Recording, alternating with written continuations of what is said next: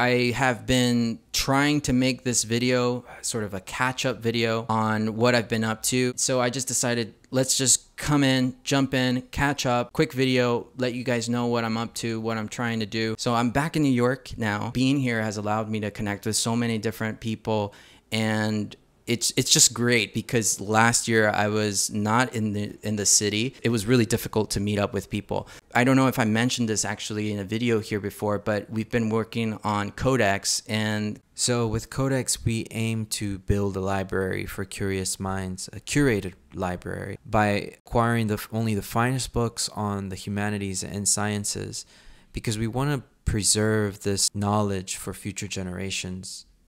Because I found that in my research with classical drawing, most of the great instructional books are very old and they don't really make them like they used to. And so my expertise sort of lies in that area, but I'm hoping that soon with Codex we can bring in people from all over who are experts in their field and they're able to help us curate books.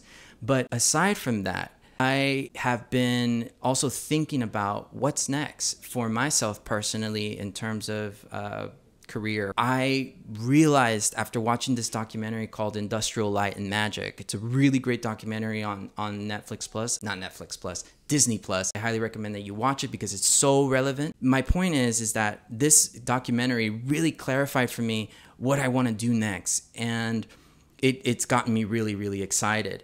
So I'm writing for Still Life. If you're interested in learning more about art, design, and just sort of life things, life observations. If you haven't subscribed, go and subscribe. I'm still going to continue being active on this channel. I care so much about this channel and I appreciate you for subscribing.